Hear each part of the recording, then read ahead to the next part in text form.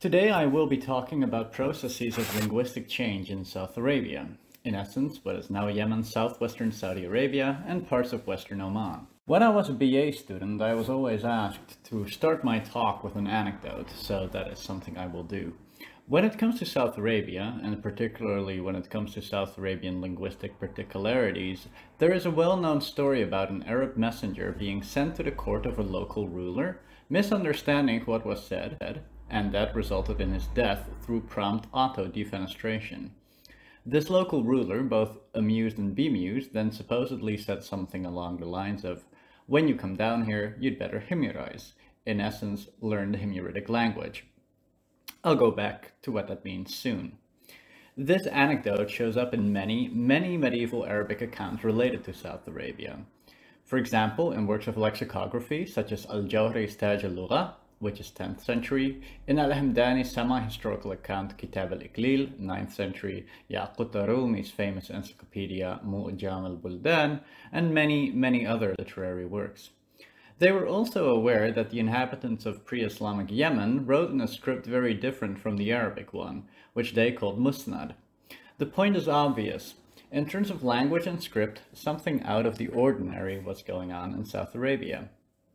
What that was finally became clear when in the 19th century the ancient South Arabian script was deciphered and the region's pre-Islamic history, told by the several thousands of inscriptions, suddenly became available. As more inscriptions were rediscovered, translated, and analyzed, so did our knowledge of the language, or rather languages, of these inscriptions improve. And although they were clearly related to Arabic, Hebrew, and other Semitic languages, they still clearly stood apart. The fact that, as far as we know, none of these languages were spoken anymore is what caused scholars to start referring to them as ancient South Arabian. But what exactly happened to these languages is not clear. The last dated inscription in the South Arabian language was written near the Ma'rib Dam in what is now Yemen, just a decade before the birth of the Prophet, about 900 kilometers northwest in Mecca. Then, after the proverbial dust had settled with the coming of Islam, whatever remained of these languages seems to have been reduced to some amusing anecdotes, albeit with apparently potentially fatal consequences.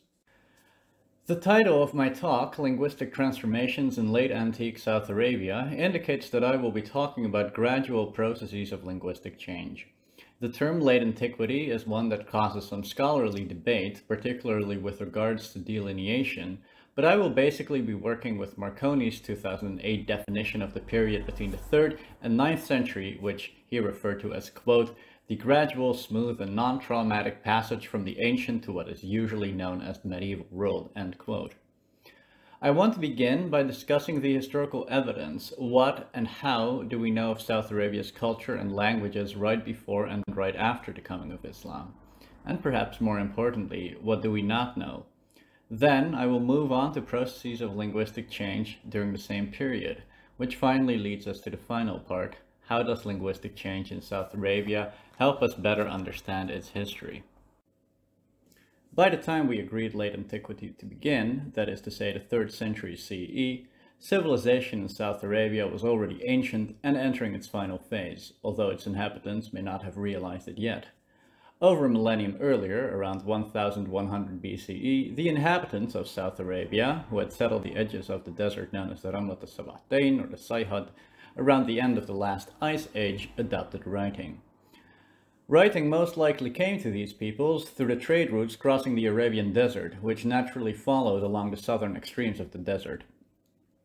These trade routes facilitated the movement of goods, most famously frankincense, whose tree of course only grows under rather specific circumstances, but also allowed for cultural contact. As a result of this cultural contact, the South Arabians began to write. There are about 12,000 of these inscriptions, written in the same ancient South Arabian languages referred to in the introduction. These are usually divided into 4 smaller languages, named after their respective states, and ranked from best to least well attested: Sabaic, Manaic, Katabanic, and Hadramitic. Now, not only did these languages differ from each other in terms of lexicon and grammar, but they were also not considered equal. Sabaic, not just being the best attested of these languages, also appears to have held something of a prestigious position in the region, and from the 3rd century CE onwards, only Sabaic remained in use. The reason for this is the political unification of South Arabia by the Himyarites, who gave their name to the language mentioned in that anecdote in the introduction. The Himyarites, originating what is now southwest Yemen around 110 BCE, had gradually conquered more and more of its neighboring states, until they established political hegemony over all of South Arabia in the 4th century. Although the Himyarite heartland was far from that of the Sabaeans, they adopted the Sabaic language and royal nomenclature due to the political prestige and legitimacy associated with it. The epigraphic and archaeological evidence shows that, by this time, both Christianity and Judaism had made inroads into the region as well. For example, consider this pre-5th century North Arabian inscription from Bi'r Hima, a region near the South Arabian oasis town of Najran. It is written by someone calling himself Abd al-Masih, in essence, servant of the Messiah, meaning Christ. Around the same time, a Sabaic inscription containing references to the people of Israel, Sha'abahu Israel, and the construction of a synagogue clearly indicates a Jewish presence. Initially, the Himyarite elite was reluctant to show preference for either religion, and it was only during the beginning of the 5th century CE that the Himyarite rulers adopted Judaism as their official religion. The Himyarites' acceptance of Judaism led to increased tensions between them and the Christian kingdom of Ethiopia just across the Red Sea, although that was not the only thing. The epigraphic and archaeological evidence once again show that the Ethiopians had earlier established themselves in South Arabia during the 3rd century CE and were later expelled. The Himyarites' conversion to Judaism potentially served as a justification for Ethiopian geopolitical goals on the Arabian Peninsula. Around 521 CE, for reasons that are not entirely clear, the Ethiopians staged a military coup and placed a pro-Ethiopian Christian ruler on the Himyarite throne. In response, the Himyarite nobility revolted, rallying about a nobleman called Yusuf Asariathar, although he is better known as Yusuf Dhunuwas, the name later Muslim historians bestowed upon him. He is generally associated with the infamous events of the Companions of the Pit mentioned in the Quran. Yusuf's revolt led to a second, more drastic Ethiopian intervention. At this point, the Ethiopian ruler Abraha opted to directly assert control over South Arabia. In doing so, Abraha appropriated the style and acts of the Sabeo-Himyaritic rulers before him, leaving inscriptions in the Sabaic language and calling himself king of Saba, Dhuraidan, Hadramaut, and Yamnat, as the Himyarites had done before. In the year 548 CE, Abraha left an inscription at the Marib Dam, mentioning, among other things, the construction of a church in Sana'a, the reception of ambassadors from Rome and Persia, as well as the dam's reparation.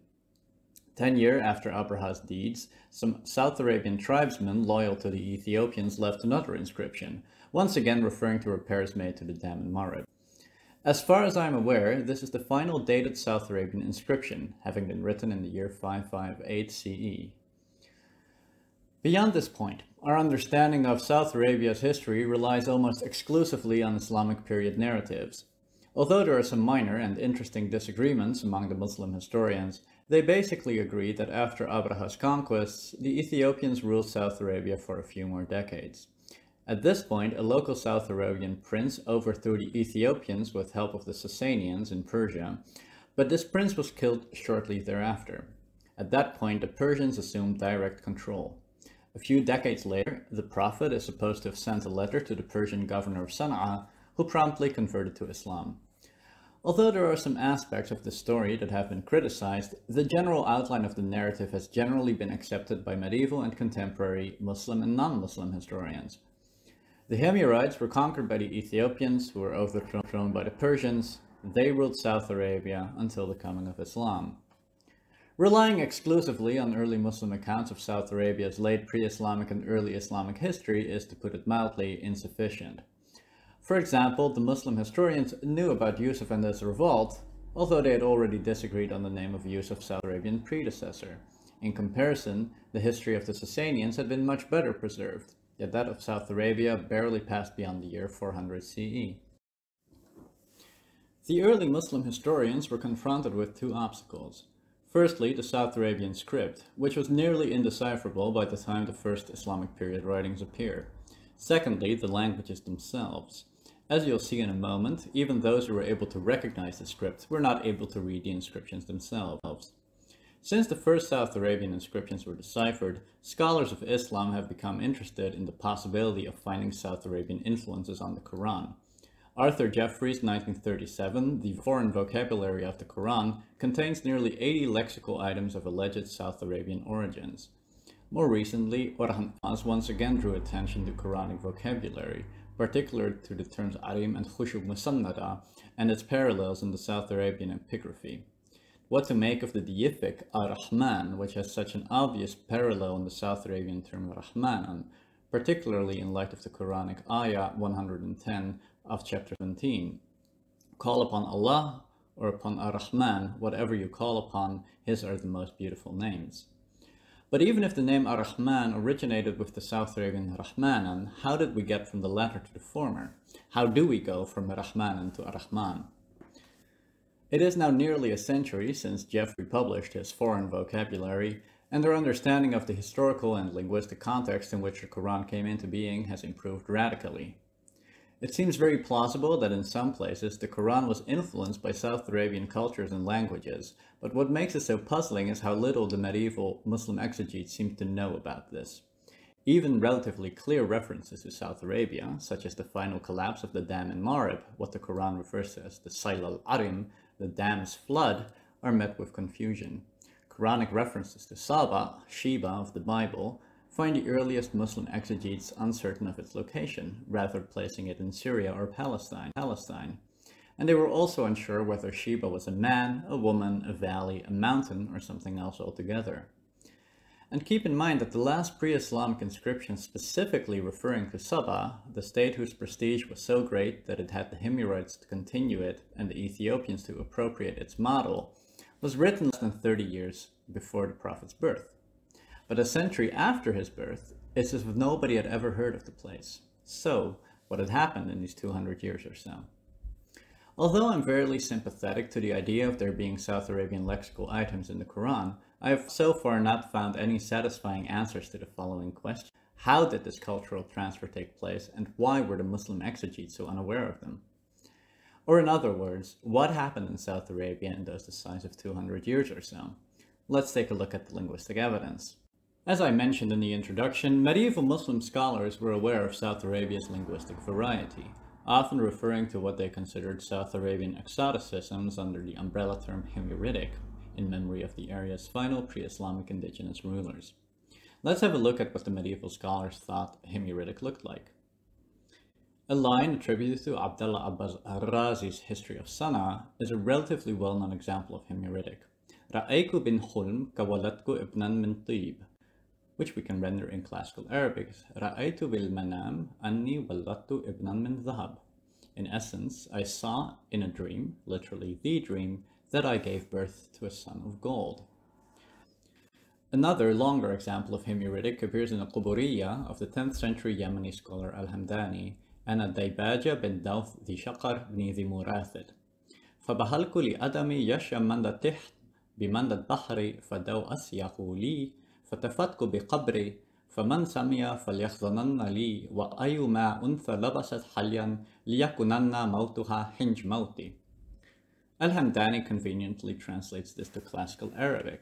أمرت عبدي يشتري لي في حتمة وقية مد طحين بمد لؤلؤ فلم نجد فالتفت حتى ماتت ثم دعت على كل امرأة تلبس حليها بعدها أن يكون موتها مثل موتي. Or in English, I am Daibaja, daughter of Nawf the Shaqar, son of the Murathid.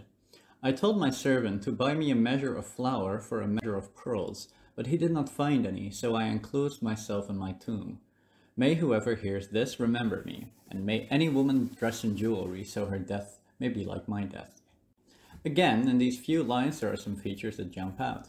We find the past negator do, or rather do. There's a complementizer hinge, and a slew of verbs and nouns that don't quite look like Arabic. And when we compare these Himyariticisms with material found in the pre-Islamic inscriptions, we do indeed find many correspondences. Some late Sabaic texts show a negator da or do or du, not, as well as the complementizer hing, if, when. This indicates that some features of the medieval lexicographer's Himyaritic probably do go back to the non-Arabic languages of the pre-Islamic South Arabian inscriptions. And some of these features can be found in the dialects spoken in southwestern and North Yemen to this day. I will discuss the implications of these features a bit later. But many scholars, both medieval and contemporary, tend to be somewhat overzealous in categorizing everything that is not evidently classical Arabic as South Arabian. Himyaritic becomes a convenient catch-all term, something of a lexicographical waste bin. For example, there is a famous hadith attributed to the Prophet Muhammad, which has the latter stating, "Laysa minam birrim siyam bim safar." There is no piety in fasting during travel. This curious definite article rather than the classical al, which we already saw in the previous text, is seen as a South Arabian feature per sang. However, it was very recently that Ahmad al-Jalad showed that one of the most salient features associated with Himyaritic, namely the definite article was not South Arabian. Instead, it had originated in the Najd, in what is now central Saudi Arabia. These observations are important for two reasons. Firstly, they force us to reconsider the historical development of Arabic and the historical movement of Arabic speakers in the pre-Islamic period. Maps, especially those based on political boundaries, are often misleading because they rarely can account for bi- or multilingualism, or even the possibility of there being more than one linguistic community existing in roughly the same region. The epigraphic evidence of pre-classical Arabic demonstrates a remarkable amount of variation in the form of the definite article. Next to classical Arabic al, there is han, ha, and so on and so forth. The most logical conclusion is that Arabic speakers who used the definite article at some point moved to South Arabia and continued to use this article, while elsewhere the al article became dominant. It is no surprise that the definite article both and an are still used in some remote parts of Yemen today. In his paper on the history of the article, al-Jalad suggests that speakers of these dialects had probably moved to South Arabia sometime between the 4th and 6th century CE. I would argue, however, that evidence for Arabic speakers in northern South Arabia goes back to at least the 2nd century BCE. During this period, the grip of the Sabaean state began to weaken, and as a result, some important socio-political changes occurred in what is now northern Yemen. It witnessed the introduction of new deities, a partial replacement of the political system, and a change in language. The inscriptions from this period are referred to as Haramic or Amoritic, following the region and tribe respectively, and they number about 30 in total. What language these inscriptions reflect has been a matter of some scholarly debate. Christian Robin calls them pseudo-Sabaic, a kind of Sabaic mixed with Arabic, and Peter Stein has considered them Sabaic influenced by Arabic. The language of the Haramic inscriptions certainly differs from standard Sabaic in some important ways. Let's have a look at some of its most salient features. In a standard Sabaic inscription, the preposition from would be written bin. In Haramic Amoritic, it's min. The conjunction if, when, in Sabaic is biyom. In Amoritic, the word idh appears. And the negation of the past tense in Sabaic would be formed with a negator al, followed by a verb in the perfect. However, in Amoritic, we see usage of the negator lam, followed by a verb in the imperfect or jussive. And lastly, the Amoritic first and second person reflect a suffix t, rather than the k of the Sabaic inscriptions, which we already saw above. Everyone who has studied some Arabic should probably hear alarm bells go off at this point. And yes, on the one hand, many features found in the Amoritic inscriptions are identical with Arabic. On the other hand, there are also two features that seem to be Sabaic in origin, namely the causative H stem, the stem 4 of classical Arabic, which is characterized by a prefix a instead, and the suffix definite article n. How do we put these various features together? Cross-linguistic studies show that some elements of a language transmit more easily than others. Things like nouns are borrowed frequently and easily, but inflectional morphology, such as verbal endings or pronouns and syntactical constructions, do not. The scale of ease on which linguistic elements are borrowed is what linguists refer to as borrowability hierarchy. And when we look at the parts of Amoritic that jump out, it's exactly those features that do not transmit so easily. The most reasonable conclusion to draw is that the Yamaritic inscriptions represent an early form of Arabic written in South Arabian characters and displays some features from Sabaic, which, at the time, was still the most prestigious language in the area. Let's take another look at what the medieval accounts tell us. The 10th century librarian and bibliographer Ibn al-Nadim begins his famous Fihrist by providing an overview of the various languages and scripts of the world. In his discussion of the Himyaritic language and its writing, Ibn al-Nadim presents a somewhat messy, but generally recognizable overview of the letters of the South Arabian script and their corresponding letters in Arabic.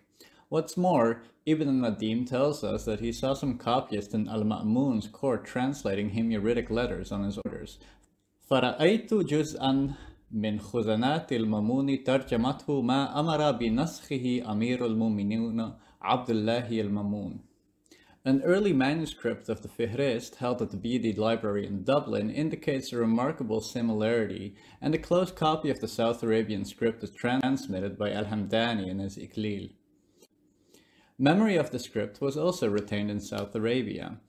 There are some early Islamic inscriptions, sometimes called bilingual, but this term is not entirely appropriate for reasons that will soon become clear, that use both the Arabic and South Arabian script. The first example is the Tawq bin al-Haytham inscription. It starts with an Arabic invocation, Ghafara Allah li Tawq bin al-Haytham Amin. May God forgive Tawq bin al-Haytham, Amen. The Arabic inscription is followed by the author's name again, but now written in the South Arabian script. Based on paleographic grounds, it's been argued that this inscription probably dates to the 3rd or 9th century CE.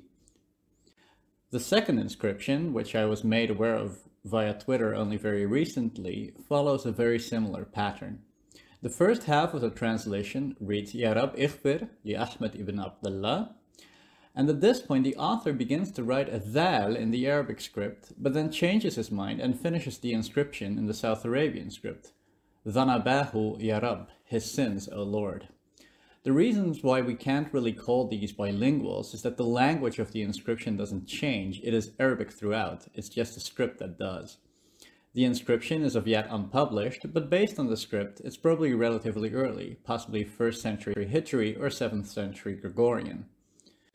Ibn al-Nadim and al-Hamdani's observations suggest that some knowledge of the South Arabian script survived the South Arabian state collapse in the 6th century, and the epigraphic evidence confirms this.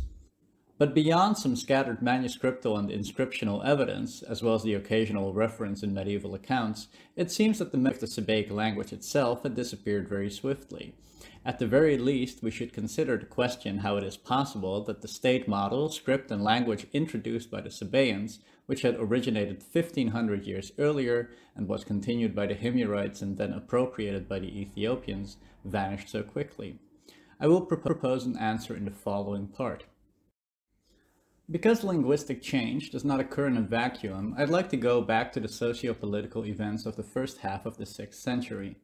We know of the Ethiopian intervention around 518, followed by the Himyarite revolt in 521, which was followed by another, more permanent Ethiopian invasion.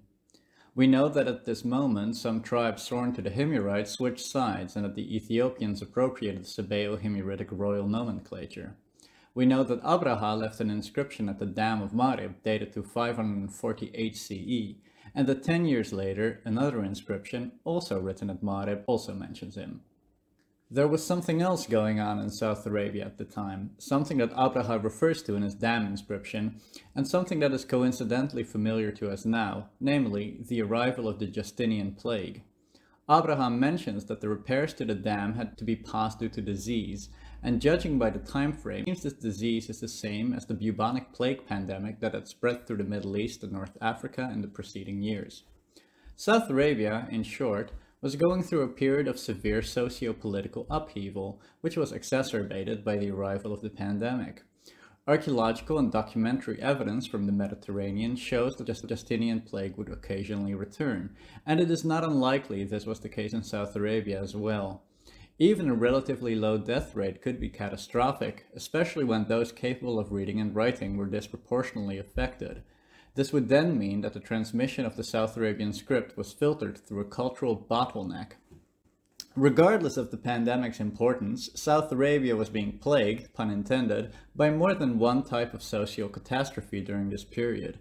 Whatever remained of the South Arabian languages was reduced to some remote areas in northern and southwestern Yemen, and the process of Arabization, which had already begun in the pre-Islamic period, rapidly increased.